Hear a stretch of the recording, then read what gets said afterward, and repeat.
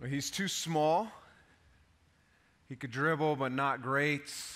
He's not a great shooter.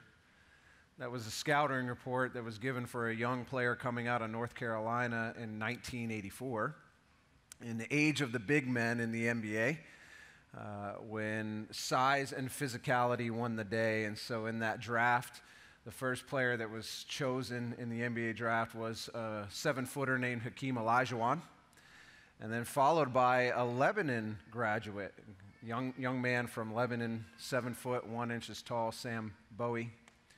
And Chicago, in the third pick, decided to go with the 6 foot, 6 inch, 195 pound Michael Jordan. Believing all the same reports, not sure if he could shoot or could dribble, weren't sure what they would get out of him. They thought maybe he could help their organization, but nobody expected what he would actually accomplish. Nobody expected that Michael Jordan would enter the category of arguably one of the greatest players to ever play the game, if not the greatest. They never expected that he would win 6 championships. They never expected that he would forever change the landscape of the NBA, bring popularity to the NBA that they had never seen before. Nobody expected it except for maybe Michael. And the truth is, you may not even know basketball or care, but I venture to say you know the name Michael Jordan, because he had done something that so transcended his game that everybody in the 90s wanted to be like Mike. And I might even just say Michael, and your mind might go to Michael Jordan. It's interesting to me, the last season he played was in 2003. If you could call it that. He came back and played for the Washington Wizards, and it was kind of a weird comeback thing. So it was even years before that since he really played. It was plus 20 years ago, and young men and women still want to buy Jordan shoes. That's the impact that he had. Now, none of that really means anything. But it sets the stage for us to understand that we are a part of something that's similar but so much bigger. We're part of something that nobody really expected to be something. Nobody expected in a little town in the Middle East somewhere, overshadowed by the Roman Empire, that something would begin that would span thousands of years, thousands of miles, and today, in a little church in Strausstown, we're talking about it. Thousands of years ago, a man named Jesus established a kingdom. And it wasn't like anybody expected, and yet that kingdom has spanned generations and impacted nations across the globe. His predecessor, John the Baptist, was a strange individual. He ate strange food, wore strange clothes, and stood out in a desert in the Middle East, preaching strange messages. And the core of his message was, repent, for the kingdom of God is near. And as Jesus showed up on the scene, John the Baptist would say, here comes the Lamb of God who takes away the sins of the world. And he would baptize Jesus, and Jesus would spend time in the wilderness tempted by Satan, and he would begin his ministry after that moment, and his message would be the same: repent, for the kingdom of God is near. And as Jesus continued and worked through his ministry, he heals a man who was mute, casting out a demon, and he was accused of doing it by the power of the devil. And Jesus defends himself, and he says, if I have done this thing by the very finger of God, then the kingdom is here. And so Jesus reveals to us that a kingdom has come, unlike any kingdom that they had ever expected. And that kingdom has forever changed our world. And for them, they weren't expecting this type of arrival. They expected some apocalyptic arrival in which the Messiah, the King of Jerusalem, would show up, overthrow Rome, establish their kingdom. And so when Jesus spoke about kingdom, they were expecting that. They found it hard to perceive what he was doing and what was happening around him. But Jesus would say this. He says, what is the kingdom like? Or what can I compare it to? He says, the kingdom is like a mustard seed that a man took and sowed in his garden. It grew and became a tree, and the birds of the sky nested in its branches. What can I compare the kingdom of God to? It is like leaven that a woman took and mixed into 50 pounds of flour until all of it was leavened. In their expectations, Jesus says to them that the kingdom that he was beginning had small beginnings. The allegories that he used, the illustration that he used, they're revealing that it's a small start. A mustard seed was a very small seed, not the smallest seed in the world, but for them and their cultural understanding of the things that they experienced, it was the smallest seed that they worked with. But what it would grow to be was so massive in expectation. This tiny little seed becoming this tree or this bush in a garden, the largest tree in a garden that would allow birds to come and nest in the leaves. And Jesus is saying it has a small beginning. I'm not a baker. Don't do a lot of baking. I did make dough when I worked at a pizza shop in high school. But what I do know is it doesn't take a whole lot of yeast to permeate the whole batch of dough. And again, Jesus is saying it's a small beginning.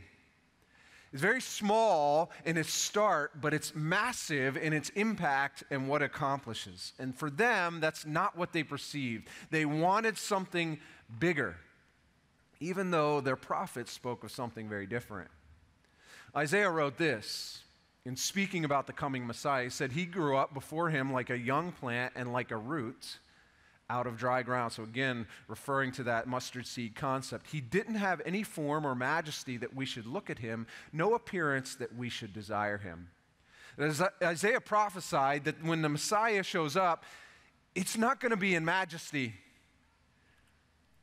And when the Messiah showed up, when this man Jesus was born, it was in a little town called Bethlehem in the middle of nowhere in a feeding trough with an audience of animals and the stench of their manure and cobwebs in the rafters and nothing but dust of hay. That's where the Messiah, the King, shows up.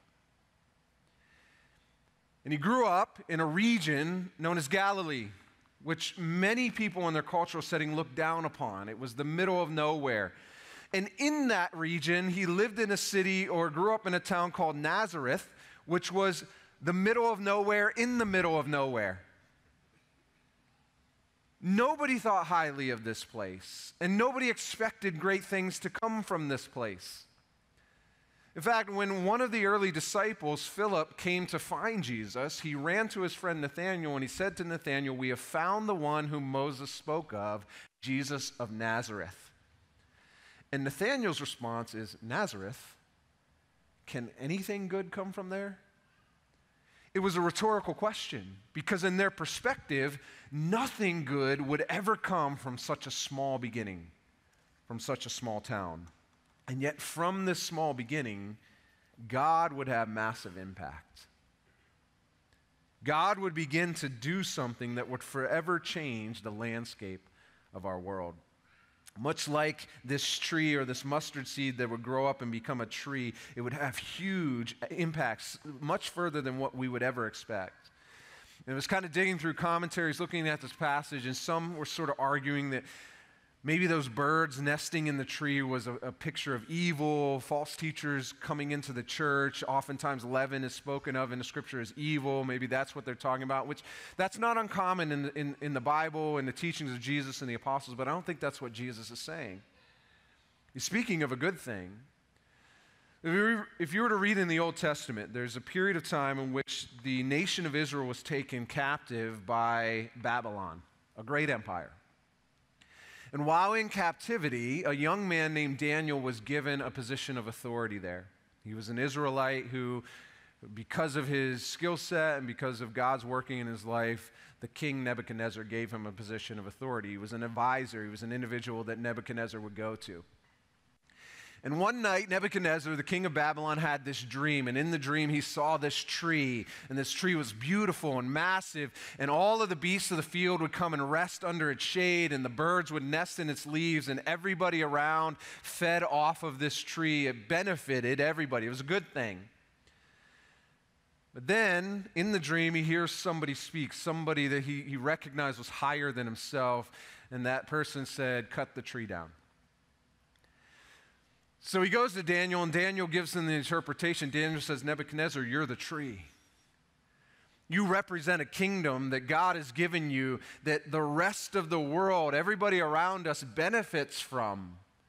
But you have forgotten that the Most High reigns over all earthly kingdoms. And because you have forgotten about that, he will cut you low. It was a good thing. So as Jesus is talking about the kingdom of heaven being like this mustard seed that grows into a tree that the birds come and nest in, I think we're the birds. We're the Gentiles outside of Israel who get to nest in the kingdom of God and experience the beauties and blessings of it. In fact, one of the other prophets, Ezekiel, said something similar, speaking about Egypt being like a tree. And later he would give this imagery of an eagle flying in and taking a sprig from the top of this great cedar and planting it in Zion, the city of God, which didn't just represent a city in Jerusalem, it ultimately represented God's kingdom. And out of that sprig would grow this massive tree that would benefit everybody. He was prophetically speaking of the kingdom that Jesus would begin. Small beginnings, but huge impact. Just think about it for a moment. Here's this man from Nazareth, the middle of nowhere. He begins to develop a little following of a weird bunch of guys. Tax collectors, zealots, fishermen. They add some ladies. There's Martha and Mary and some other Marys. Some had been from a past of sexual sin. Others had lived with demonic oppression. They start following the group. And then later, other guys like Nicodemus, who wasn't real sure about Jesus, follows. And then a man named Joseph follows. And then Jesus dies on the cross. He comes back to life, and we're told that over 500 people saw the risen Lord. And they go and they keep preaching about this kingdom that was planted, this mustard seed that was planted, and it starts to impact in Jerusalem. You get into the book of Acts, and Peter and John are preaching this kingdom of God. And they come across a man who had been born lame, and for 40 years he could not walk. And people would pick him up and set him at the temple so he can beg. And he's laying there begging. Peter and John walk by, and he's begging, and they see him. And Peter says, "Gold and silver we do not have." If you're a beggar, that's not the first thing you want to hear.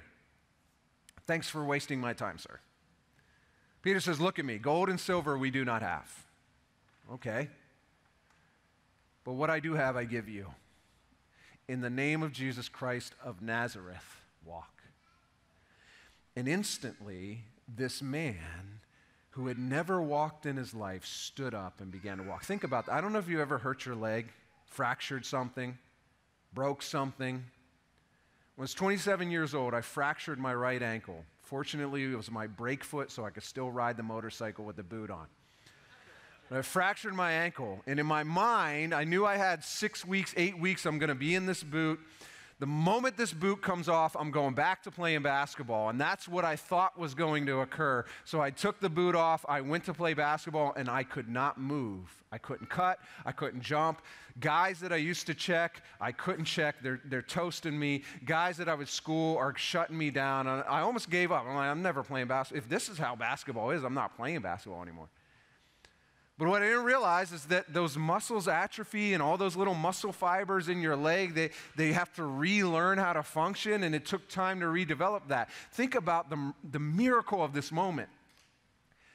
At no point in this man's life had his brain and his foot function together. And instantly, they function, he stands, he walks, and it says he was leaping for praise in the temple. Who did it? Well, that would be the question the same religious leaders who killed Jesus would ask Peter and John. By whose name are you doing these things? Here's their answer.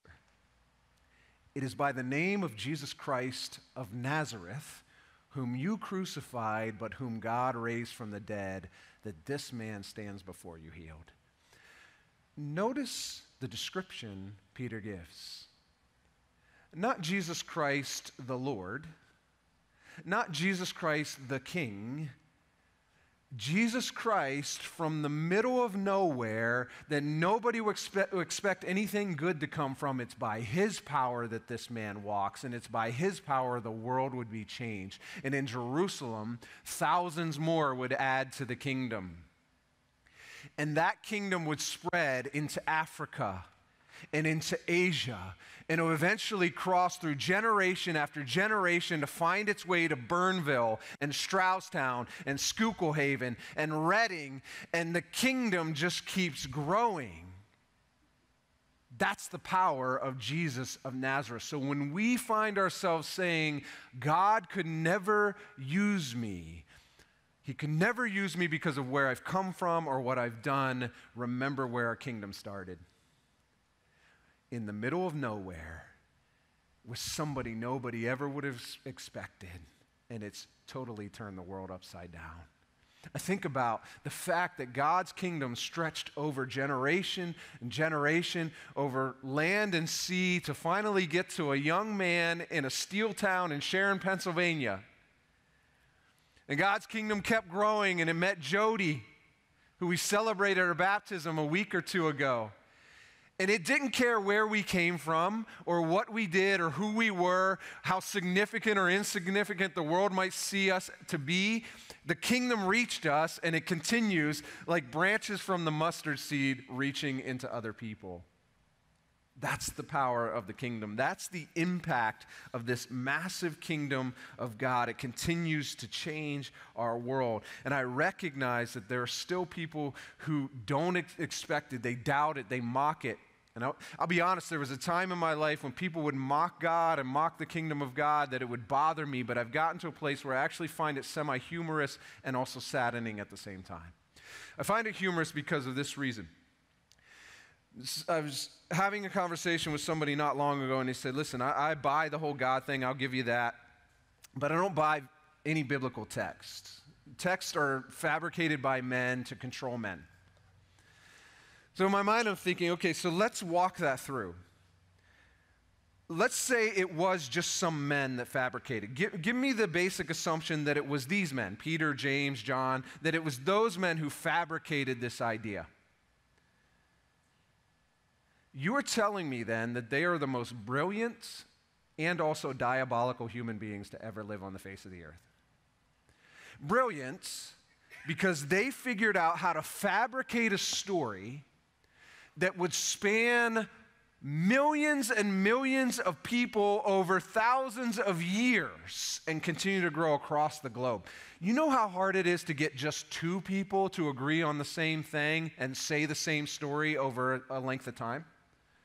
I just watched something recently, a detective was talking about that. He's saying just to get two people to corroborate a lie over a stretch of time is nearly impossible. You're telling me hundreds of people said they saw the living, risen Lord, continued to tell that story over generation, died for that story, millions more added to it and continue to be added to it, that kingdom expands across our globe. You're telling me that somebody fabricated that? It's just illogical. And what I recognize and why I say it's humorous is because individuals have mocked and tried to stop the growth of God's kingdom for generation. And while those empires have come and gone, God's kingdom continues to grow. And it's saddening because while we try to establish our own kingdoms will come and go. And we could miss out on the kingdom of God that's far greater than any kingdom we could ever pursue. The truth of the matter is, the bottom line is this: God's kingdom is growing. Is it growing in you? Nothing will stop the kingdom of God. Nothing will stop its growth and its movement. God is going to do what he has planned to do. But I have to ask myself, is God's kingdom growing in me? Is it shaping the way I earn and use my money? Is it shaping the way I talk and post? Is it shaping the pursuits of my life and the decisions that I make? Is God's kingdom the kingdom that I'm actually trying to branch out into the world? what I find too often is there's much smaller kingdoms that I'm trying to establish. That my resources, my time, my rhetoric tends to go towards smaller kingdoms. God's kingdom is greater. It just is.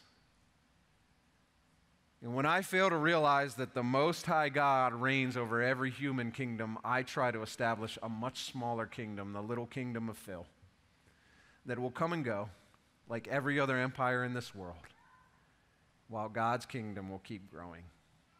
I want his kingdom to take root in me. I want it to permeate everything that I do and everything that I am. And when I look at this text, Jesus says it's like a seed that a man took hold of and planted. There's intentionality to it. I need to take hold of God's kingdom and root it in my heart and life. It's like yeast or leaven that a woman took hold of and mixed, intentionally grabbing hold of it and placing it somewhere. God is doing that in the world, but am I doing that in my own heart? Am I planting the kingdom of God in my own life so that it permeates everything that I am and everything that I do? If God has taken this mustard seed and planted it and it's grown into this tree that nobody would have expected, are those branches continuing to extend through me? Am I a shade to other people? Do I offer comfort, peace, and protection to other people through the good news of the kingdom? Am I adding to somebody else's life? Am I a benefit to somebody else's life? Am I helping raise people up? Am I building people up, or am I tearing them down? Is the kingdom at root in my life and branching out from me? Perhaps is the kingdom rooting out the strongholds and the fortresses of lies and deception that God has placed in my own heart and life, or that the devil has placed in my own heart and life? Is the kingdom of God rooting that out? I think about what Paul said. Listen to what Paul said in 2 Corinthians. He said, "For though we live in the world, we do not wage war as the world does. The weapons we fight with are not the weapons of the world. On the contrary, they have divine power to demolish strongholds. We demolish arguments and every pretension that sets itself up against the knowledge of God. And we take captive every thought to make it obedient to Christ." That's warfare terminology. And Paul is saying that inside me there are fortresses, strongholds. How do you overcome a stronghold? You wage war against it. And there's strongholds of lies and deception, whether they're lies of arrogance that tell me I can do this on my own, I will build my own kingdom, or they're lies of unworthiness that tell me I could never be who God wants me to be. I need to attack those fortresses with the truth of God's word and tear down those strongholds. The truth is, the power of the man of Nazareth is the power that is in those who believe in him. And it's by that power that we pull down strongholds and lies and deception that tell us that we are something that we are not, whether in arrogance or in unworthiness. We began to consider what it meant, what a kingdom was in the first place. I wrestled with, Jesus says the kingdom's here, so there's something about it that's already present, and then we have this concept biblically of a kingdom we're anticipating. What is he talking about? Which is which? So I started thinking of the components of a kingdom. The truth is, a kingdom has a king, and you and I are not that. We are not the king. Jesus is the king. So for the seed of the kingdom to take root in me, the first step is to recognize I am not king, I am not queen. Jesus is king. He is Lord. It also has inhabitants. And here's the beautiful thing about the kingdom of God. All those who believe in Jesus Christ become a part, citizens of the kingdom of God, not as peasants, but as heirs, joint heirs with Jesus Christ of the kingdom. You and I become heirs through belief in Jesus Christ in the kingdom of God. And there is a reality that there are parameters to a kingdom. There's a scope of where it reigns and the borders of that kingdom. And perhaps that's the component that is yet to come. Christ is coming again. His kingdom is in us because he is Lord. We are the inhabitants of the kingdom, so we're living out the kingdom, but the parameters have yet to be set in our world.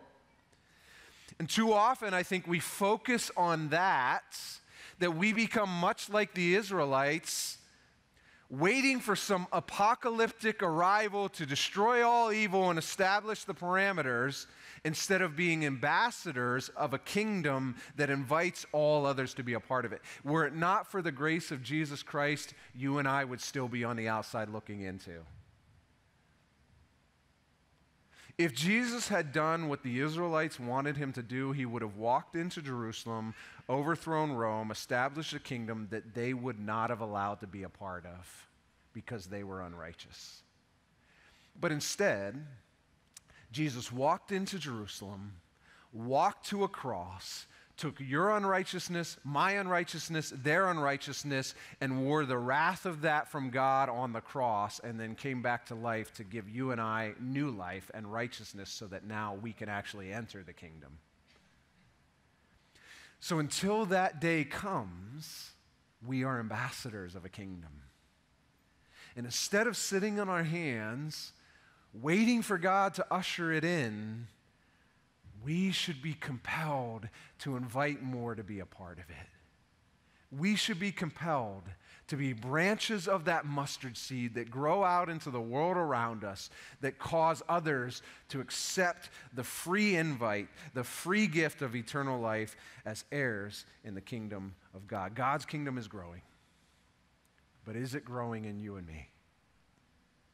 Is it changing how we think, how we act, how we live? Is it permeating everything that we are? Or are we still building smaller kingdoms? I believe that this same kingdom that thousands of years ago started turning the world upside down will turn your world upside down too. I'm not saying it'll make your life easier. Paul actually said this in Acts. He said, through many trials we will enter the kingdom. It's not going to be easy, but it'll be transformative. I pray that you are a part of that kingdom, and that if you are acting as a branch of the mustard seed, impacting the world around you and inviting others to be a part of it as well. I saw an example of this recently. I had to officiate a funeral service for a friend of mine. His grandfather passed away. Many of us may never know who he is. You may never have interacted with him. But I saw a legacy of a man who was impacted by the kingdom of God, and therefore that kingdom spread to the people around him. Saw a legacy of commitment and faith. When he passed away, he and his wife were about 10 days away from 65 years of marriage. They could have retired in marriage. And those things, to me, I celebrate that. I see individual, and not just we're roommates in marriage, like we live in the same house. They loved each other and cared for each other. As he was declining in his body and declining in his mind, she would care for him. And as the grandkids and the kids would say, "Mom, let us help," she'd say, "No, for better or for worse. I made a vow." Here was a man who had impact in his community. He worked and oversaw a lot of grocery stores in the Reading area, and he would reach out to people, and he'd care for people, and he'd be generous. And at one point, he had a woman come in, and she was shoplifting. He caught her shoplifting, and instead of calling the police, he brought her in the back, and he asked her, he said, "Tell me your story." And hearing her story, he began to understand why she was doing what she was doing. And he said, "Listen, it's not worth it. Ask for help." And he sent her away. And here was a man who, when he finished his 8th grade year, he was done with school. And yet the family began digging through some of his notes, and they found notebook after some of the fold-over notebooks, 5, 6, 7 different notebooks filled with his own writing of times he spent in the Word and times he spent with God. And I'm telling you, I'm digging through this stuff. It's theologically deep. He's writing stuff about the argument against polytheism. This guy was a theologian. Eighth grade education in the presence of God, digging through the Word, writing on stuff that most of us wouldn't even think about or care about. And it was clear that God's kingdom had impacted his heart and life, and the evidence of it was in his children and his children's children and his children's children. And the world globally may never know his name, but his world, the sphere of influence that God placed him in, was impacted by the kingdom of God. I don't care where you've come from. Middle of nowhere, middle of nowhere. All it takes is the kingdom of God growing in us to have an impact in our world that is unlike any other. Small beginnings, but massive impact is the God's kingdom growing in you. Let's pray. Lord, I'm so grateful for your kingdom. I know that I've spent too many times in my life, or too many years, building the small kingdom of me.